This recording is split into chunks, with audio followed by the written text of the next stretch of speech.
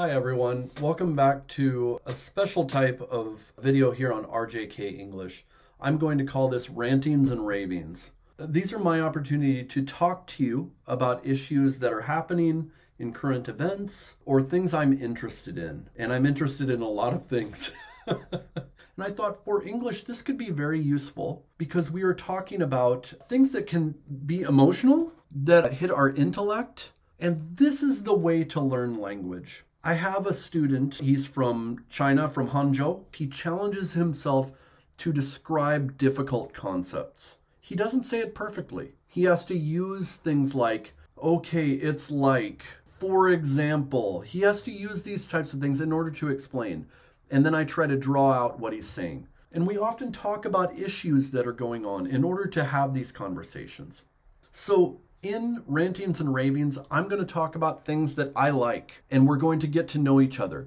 And then I want to know what you think. Maybe I will say something political that you don't agree with.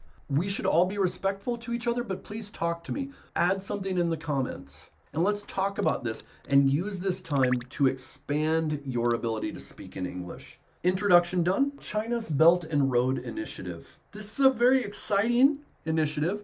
For some countries, it's frightening. For my country of the US, it's shown as frightening. I find it exciting. So the Belt and Road Initiative is, I think, a $2 trillion. I think it's $2 trillion, but it might be even more, that China is spending to connect itself to Africa and Asia in order to expand its ability to trade. So today we're talking about trade. This is a difficult subject. So China is building roads overland through Eurasia from China. There's actually a train that is going to go all the way to London from Western China. They are also working on what they call the maritime road or maritime trade routes. Maritime means ocean. They're working on their oceanic trade routes from China through to the Suez Canal. They're also working on Somalia and Ethiopia, and then up into Greece. China is doing this by investing in a lot of these countries and also buying up ports, which is controversial. So Greece, their economy is really bad right now, for the last 5-6 years. China bought some of their ports. I think for 100 years, they get them for 100 years. Greece probably didn't get a very good deal, but this allows China to use Greece, and they're doing the same thing with Ethiopia, and this allows them to trade very easily in this area. Also, there are overland routes. So for instance, my friends in Kashmir, they talked about the Belt and Road that is going through to Pakistan. So it's going through Ladakh, which is the upper part of Kashmir, through Pakistan to the Arabian Sea. China wants to be able to, instead of sending out their ships around and through different places, they want to be able to drive things to the Arabian Sea and ship from there. This is going to really help China in the future to expand trade. This is what countries have done throughout the ages. How does China sell this? It seems they are selling it by appealing to history. They're appealing to the historic Silk Road.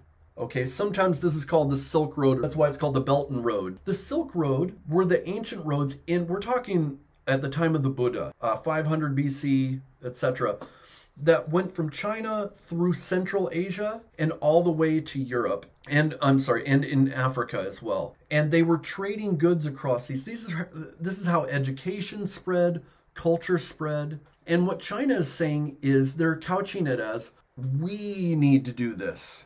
By doing this, it's going to help your country and your country and your country. And really it will. It probably will.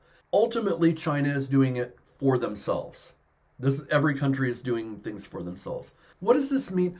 If you notice on the map, it doesn't go into Korea or Japan. And this is very interesting. What China is doing is really setting themselves up as the next world power.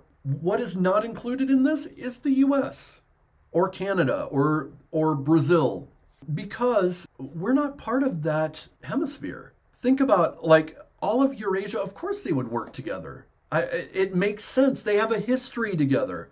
So in a way, that makes a lot of sense.